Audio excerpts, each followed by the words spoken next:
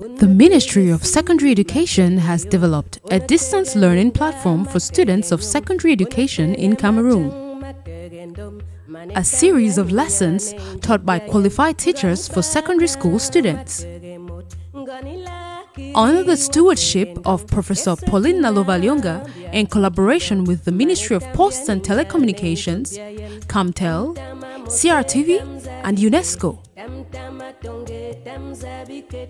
We are introducing distance learning as another teaching and learning method which is different from the traditional classroom setting that you are all used to.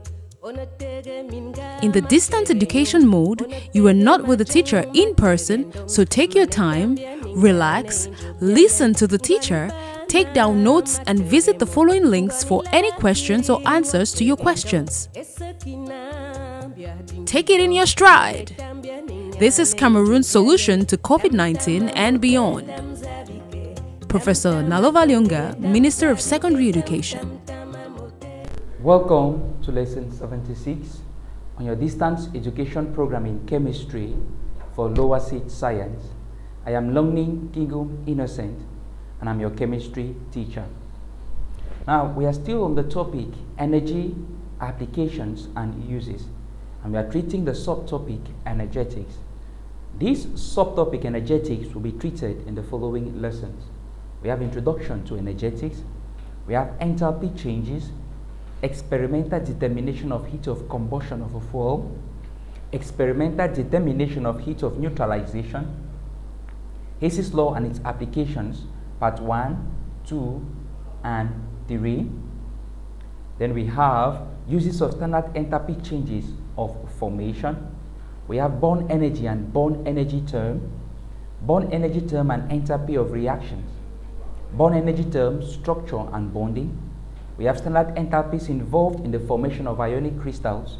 We have Born-Haber cycle. We have energy considerations and stoichiometry of ionic compounds. We have enthalpy changes involved when ionic compounds dissolve. And we have energy sources. Now, before beginning today's lesson proper, I would like us to correct the assignment we had at the end of our previous lesson. Correction of assignment. Now, assuming that kerosene has a molecular formula C11H24, calculate the standard enthalpy change when 1 mole of kerosene burns completely in oxygen using the data below. So working with 1 mole of chlorine, 1 mole burns completely. We're using the data given on the table. Now on this table we have standard enthalpies of formation of the kerosene, carbon dioxide and water. So this is the data given. So we're going to use this data to get the enthalpy change when 1 mole of kerosene burns completely in oxygen. Now to proceed, now we first of all write the balance equation of the reaction. And this reaction is the reaction of combustion of chlorine. Where 1 mole of fluorine is burnt with oxygen to give water and carbon dioxide. Now we ensure that the equation is balanced. So this equation on the screen is perfectly balanced. Then we proceed now by getting by forming all the reactants in the equation. Now why do we form the reactants? The data is in the data we have enthalpies of formation of all the species. So we are going to form the reactants, we are going to form the products. We link them up in a cycle. That is this reaction with we link them up in a cycle. Now we link all of them up in a cycle. That is this equation with the elements in their normal physical state forming the reactants and both the products. So we start to form 1 mole of kerosene. We have 12 moles of carbon reacting with 12 moles of hydrogen gas to give 1 mole of kerosene. We have we will not need to form oxygen because it is in its normal physical state, and the enthalpy of formation of an element in its normal physical state is 0, so there's no need to write that equation. Then we move now to formation of the products. Now we need to form carbon dioxide and water from the elements in their normal physical state by using the same amount as in the balanced equation. So we have 11 moles of carbon reacting with 11 moles of oxygen to give us 11 moles of carbon dioxide as in the equation. We have 12 moles of hydrogen gas reacting with 6 moles of oxygen gas to give us 12 moles of water in the liquid state as in the equation. So now we link up the elements in their normal physical state we form a cycle linking them to the reactants and in the product. Now, if the amount we use are exactly the same amount in the balance equations, the same elements will be needed to form the products and the reactants. So we link them up in a cycle. What I want you to note is that here we have 11 times the enthalpy of formation of carbon dioxide. Why? Because enthalpy of formation is when 1 mole is formed. So we have 11 moles of a compound formed, we have 11 times the enthalpy of formation. Same for water, there are 12 moles of water formed, so we have 12 times the enthalpy of formation of water. And then there's 17 moles of oxygen formed, so we have 17 times the enthalpy of formation of oxygen. But take note, since oxygen here is in its normal physical state, this enthalpy will be 0. So if you apply Hayes' law now, linking the enthalpy changes in the clockwise direction and adding the enthalpy changes in the clockwise direction and equating to the sum of the enthalpy changes in the anti-clockwise direction, we are going to have, that is application of Hayes' law, we are going to have the equation that you see below. So we have, based on Hayes' law, we have enthalpy of formation of kerosene, that is 1 mole, plus enthalpy of reaction, as you see, will be equal to 11 times enthalpy of formation of carbon dioxide plus 12 times enthalpy of formation of water. So if we simplify, making the enthalpy of reaction the subject, that is, that reaction is a combustion reaction. If we make it the subject of the equation, we have 11 times enthalpy of formation of carbon dioxide plus 12 times enthalpy of formation of water minus enthalpy of formation of the kerosene. When we substitute the variables with their values and we simplify, we are going to have enthalpy of reaction, that is a combustion reaction, is equal to negative 6,064 kilojoules per mole. So this is the enthalpy of that reaction given, and that's how we can get them indirectly by applying Hayes' law.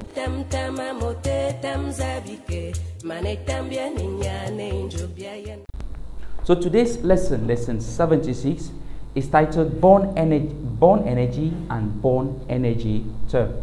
Now, the lesson outline is as follows. We have the objectives, the prerequisite, bond energy and bond energy term, that is a lesson proper. Then we have evaluation, we have assignment. So, as the objective, so by the end of this lesson, you must be able to understand and define bond energy and bond energy term. And you should also be able to calculate bond energy from available data. Prerequisite: in order to effectively understand this lesson, you must have mastered the lessons on enthalpy changes and the application of Hayes' law, part 1. So let's begin with enthalpy changes and bond energies. What is enthalpy changes? What can we get from enthalpy changes and bond energy? So now, to understand carefully, we need to begin from how reactions take place. What happens when chemical reactions take place?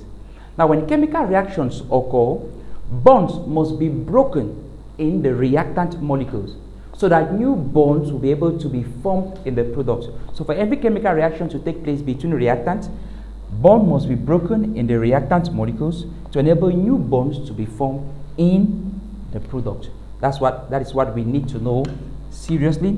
And recall, we saw in the previous lessons that bond breaking is endothermic, while bond formation is exothermic. So I want you to consider the example of the reaction between hydrogen and chlorine molecule to form hydrogen chloride, as you have in the reaction on your screen. So for this reaction to proceed correctly, now bonds in hydrogen and chlorine molecules must break to form hydrogen atoms and chlorine atoms. Now, when these atoms are formed, that is hydrogen atoms and chlorine atoms are formed, they will then react between themselves to form new bonds that are found in the hydrogen chloride molecules. So the first thing is bonds will be broken in hydrogen, bonds will be broken in chlorine to form atoms, then the atoms will react to form hydrogen chloride and new bonds will be formed, will be found in them. Now, to understand it well, I want you to consider this energy level diagram as you have on your screen. We have, this is hydrogen, a diatomic molecule. This is chlorine, a diatomic molecule. Now in hydrogen molecule, we have a single bond between two hydrogen atoms, and in chlorine molecule, we also have a single bond between two chlorine atoms in the diatomic molecules. So now, these bonds have to be broken. So we have 1 mole of hydrogen to hydrogen bond, and 1 mole of fluorine to chlorine bond must be broken because it's 1 mole of hydrogen molecule, 1 mole of fluorine molecule. Now when these bonds are broken, we have 2 moles of hydrogen atoms produced when 1 mole of hydrogen, when the bond in 1 mole of hydrogen molecules is broken. We have 2 moles of hydrogen atom, gas, and we also have 2 moles of chlorine atoms, gas. You see them separate. Now there's no bond linking them to form the molecules. Now when these atoms are formed, they react. See, this process is endothermic. Energy is needed to break the bond, confirming that bond breaking is endothermic. Now these atoms now will react to form new bonds.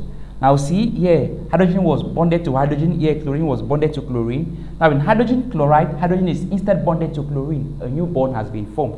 And this bond formation is exothermic. Energy is given off, indicated by the arrow pointing downward, is exothermic. Now we have 2 moles of hydrogen chloride molecules now formed. Now you see here, hydrogen is bonded to chlorine, and hydrogen is also bonded to chlorine. So new bonds have actually been formed. Now to complete the cycle, we have the enthalpy change of the reaction, that is the formation of hydrogen chloride from hydrogen and chlorine. So this is it pointing downward. Overall is an exothermic reaction. So this is to explain what happens when reactions take place. Now, so in the course of a chemical reaction, there's a definite quantity of energy that is either absorbed or given out. Now, this energy is called the bond energy or bond dissociation energy, that is involved when bonds are broken or when bonds are formed. Now, this energy is associated with each kind of bond type in a molecule.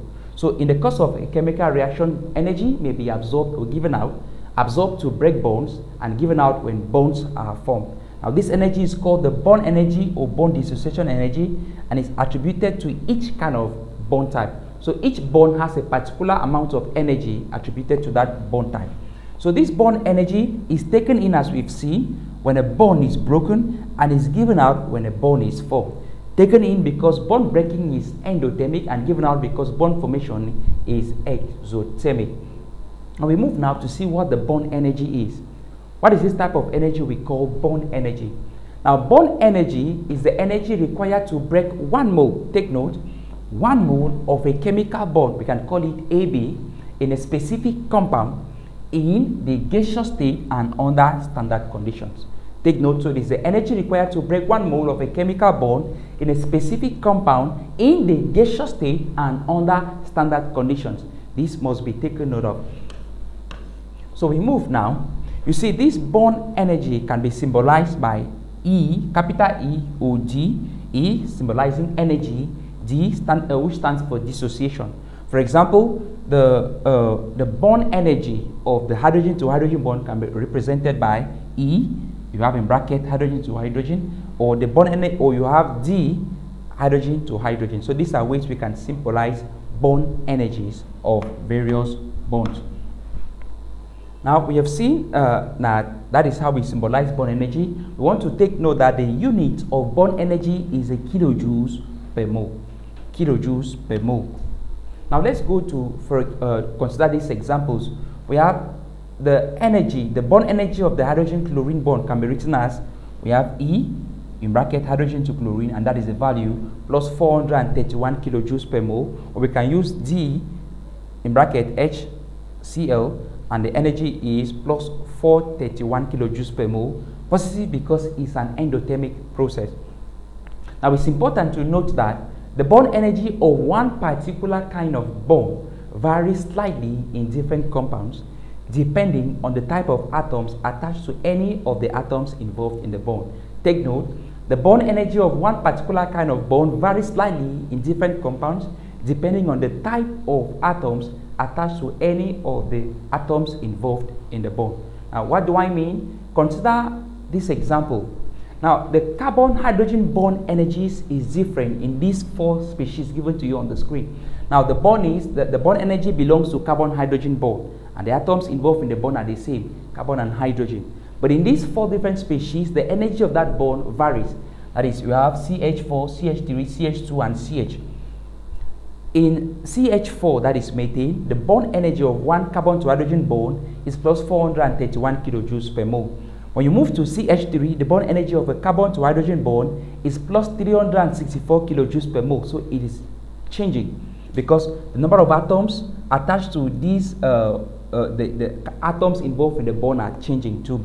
So in CH2, the bond energy is also different. It's plus 523 kilojoules per mole, and in CH, the bond energy is plus 339 kilojoules per mole. So you see clearly that the bond energy of a bond can vary depending on the environment of that bond, that is, the type of atoms bonded to any of the carbon atoms involved in that bond. So let's go to bond energy term. We have seen bond energy. What is bond energy term? Now, bond energy term is the average bond energy per mole of a particular kind of covalent bond in a molecule. I repeat, bond energy term is the average energy per mole of a particular kind of covalent bond in a molecule. Now, bond energy term, unlike bond energy, is symbolized. We have E and there's a bar on top of it indicating average, the mean. Now, for example, the bond energy term of the hydrogen-hydrogen bond is represented as you have E bar, hydrogen to hydrogen, and OD, hydrogen to hydrogen, as you see on your screen. So, and the unit of bond energy term is the same as that of bond energy. It is a kilojoules per mole. Now, to understand what we mean by bond energy term, I want you to consider this example with methane, with the molecular formula CH4. Now, you see that in methane, we have 4 carbon to hydrogen bonds. So we have differentiated the hydrogen atoms. We have H, we have H prime, H prime prime, and H prime prime prime. Those are the different bonds involved. So we want to see the energies involved in these bonds, and then we get the average, that is the bond energy term of carbon-hydrogen bond in methane. So we start now to break the C, let's say the CH bond. This is the energy we need, plus 431 kilojoules per mole. That's the energy needed to break CH bond. Now when we go to break CH prime bond, in this case, we have now plus 364 kilojoules per mole. This is the bond we are breaking now. The second bond we are breaking, we broke this one at the first. This is the one we are breaking now. So when we go to C prime now, we are breaking this bond, the third one. We have the energy of plus 523 kilojoules per mole. And we break the CH prime bond, we have a plus 339 kilojoules per moles of energy needed. So see, all those bonds have different energies. Now, how do I get the bond energy term from these different energy values? We simply get the average of all those bond energies. So we sum the bond energies of the 4 different bonds and we divide by 4 to get the bond energy term. So you see it is the energy, the bond energy of the CH bond plus the bond energy of the CH prime bond plus the bond energy of the CH prime bond plus the bond energy of the CH prime bond, all divided by 4. When we substitute the variables with their values, we have these, and we simplify, we have the value of plus 414.3 kilojoules per mole. So this value now is the bond energy term of the carbon-hydrogen bond in methane. Now we move now to this table where we have some bonds and their bond energy term values. So the bond energy term value of the carbon-hydrogen bond generally is 410 kilojoules per mole. For carbon to carbon single bond is 350 kilojoules per mole. For carbon to carbon double bond is 610 kilojoules per mole. Carbon to chlorine bond, we have 340 kilojoules per mole. Carbon fluorine single bond, we have 495 kilojoules per mole. Hydrogen to fluorine single bond, we have 562, and carbon to oxygen double bond, we have 740 kilojoules per mole. So we now go to calculating bond energy. Now there are 2 ways we can calculate bond energy. We can calculate bond energy from the enthalpies of atomization, and we can also get bond energy from enthalpies of formation. Now to calculate bond energy from enthalpies of atomization, we are based on the fact that atomization of a gaseous molecules involves the breaking of all the bonds in that molecule. I repeat, if a gaseous molecule is to be atomized, that is producing gaseous atoms, all the bonds between atoms in the molecule must be broken. And so the enthalpy of atomization now will be equal to the sum of the various bond energies of bonds in that molecule. So let's begin with this example and see how we do that. Now calculate the bond energy term of the carbon to carbon single bond and the bond energy term of the carbon to hydrogen single bond given the following enthalpy changes. We have atomization of butane, that's the energy, and we also have atomization of pentane, and the energy is given. So how can we use this to get the bond energy term, the value of the bond energy term of carbon to carbon bond, and the value of the bond energy term of carbon to hydrogen single bond? Now we get to the solution. The first thing we do is we struggle to get the structure of each of those species. Now this is the structure of butane. Now in butane we have 1, 2, 3 carbon to carbon bonds, single bonds, and we have up to 1, 2, 3, 4, 5, 6, 7, 8, 9, and 10 carbon to hydrogen bonds. So which means that to atomize butane, we need to break 3 carbon to carbon single bonds and 10 carbon to hydrogen single bonds.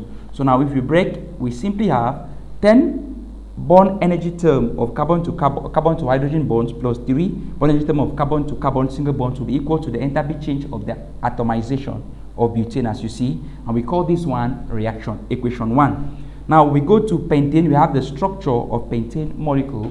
Notice that there are 4 carbon to carbon single bonds and 12 carbon to hydrogen single bonds. So to atomize pentane, we need to break all those bonds. So which makes us see that 12 bond energy term of the carbon to hydrogen single bond plus 4 bond energy term of carbon to carbon single bond will be equal to the enthalpy of atomization of pentane. So we call this one equation 2 now. So these are the 2 equations we have derived. Now we simply solve the 2 equations because they are linear equations. We solve them by the elimination method.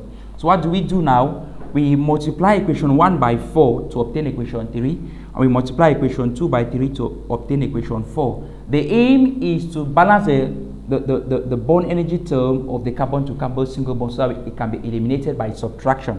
So if we do that, we have equation 3, we have 40 bond energy term of carbon to hydrogen and 12 bond energy term of carbon to carbon, and that is the energy equation 3. In the second equation, we have a similarity, 12 bond energy term of carbon to carbon single bonds. So since the carbon, we have 12 bond energy term of carbon to carbon in the first equation and 12 bond energy term of carbon to carbon in the second equation, we can subtract to eliminate it and be left with bond energy term of carbon to hydrogen bonds. So if we take equation 4 minus equation 3, we have the equation I have on your screen. 4 bond energy term of carbon to hydrogen single bond will be equal to 1643. That is this minus this will give us this value. If we divide all through by 4 now, we'll have the bond energy term of the carbon to hydrogen single bond to be plus 412.3 kilojoules per mole. Now we'll substitute this in equation 1 or equation 2 initially and simplify to get the bond energy term of the carbon to carbon single bond now. So this is a bond energy term of carbon to hydrogen single bond. If we substitute this in equation 1, this is equation 1, we are going to have this other equation where we have 10 times this energy plus 3 times bond energy term of carbon to carbon single bond is the energy given to you. If we simplify correctly, we have bond energy term of the carbon to carbon single bond to be plus 347.3 kilojoules per mole. So this is how we can get the bond energy term from enthalpies of atomization. Now we can also calculate the bond energy from enthalpies of formation. Now how do we get bond energy from enthalpies of formation? The first thing to do is, this one is based on Hess's law. We are writing the formation of the products from their constituent elements in the normal physical state. Now we determine the atomization of the elements and atomization of the products. As you see, then we link up the equations in a cycle. As you have on your screen, we have the elements, that is a formation of the product. We atomize the elements and obtain gaseous atoms. We atomize the product and we obtain gaseous atoms, and that is a cycle. Then we apply Hess's law. We take the sum of the enthalpy changes in the clockwise equal to the sum of the enthalpy changes in the anti-clockwise direction, and we are going to have the enthalpy of formation will be equal to delta H2 equal to the summation of the bond energy terms in those elements, and we can make now the bond energy terms the subject, and we get whatever bond energy term we are looking for. So we continue with equation 2. Calculate the bond energy term of the carbon to carbon single bond in 18, assuming these various energies given: the bond energy of carbon to hydrogen single bond, enthalpy of formation of 18, enthalpy of atomization of carbon, enthalpy of atomization of hydrogen. They have been given. So we are going to use them to get the bond energy term of the carbon to carbon single bond. So we first write the equation of the formation of 18 from its elements in the normal physical state. Then we struggle now to atomize each of the species, the element and the product. We atomize carbon and we atomize hydrogen. We also atomize the product ethane to have the element in their normal, to have gaseous atoms. Now take note that to atomize ethane molecule, we need to break 1 carbon to carbon single bond and 6 carbon to hydrogen single bond. So the enthalpy of atomization of ethane is the same as the energy, bond energy of the carbon to carbon single bond plus 6 times the bond energy of the carbon to hydrogen single bond. So this is how we'll proceed.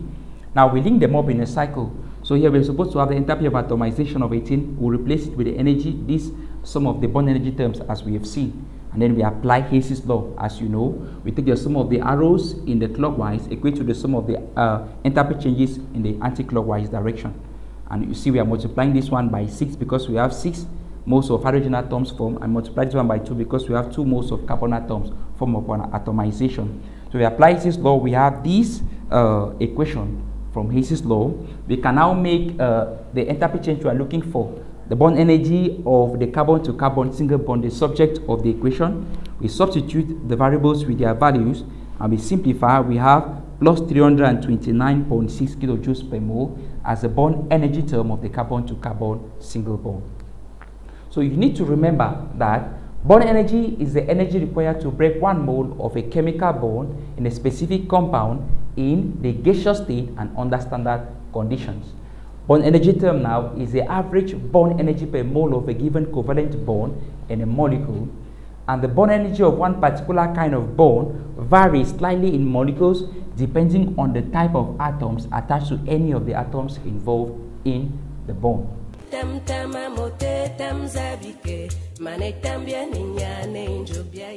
Now, to know how well you followed this lesson, I would like you to answer this question. Now, question 1, what is bond energy term? Define bond energy term. And question 2, calculate the bond energy term of the oxygen to hydrogen single bond in water from the data given to you. So how can I use this data to get the bond energy of the oxygen, the bond energy term of the oxygen to hydrogen bond as required by the question? So now this is